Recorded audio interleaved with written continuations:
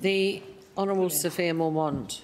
I refer to the announcement that ACT Government has extended funding of the CanTest health and drug checking service for another 3 years, an acknowledgement of how it continues to benefit the health of the Territory's residents. And I ask, 1, is it still the Government's intention to not open a drug and pill testing centre in Western Australia, despite Queensland opening its service in April 2024? And 2, has the Government conducted any research into whether a drug and pill testing centre would be beneficial for the community? There is no intention to introduce a drug and pill testing service in Western Australia.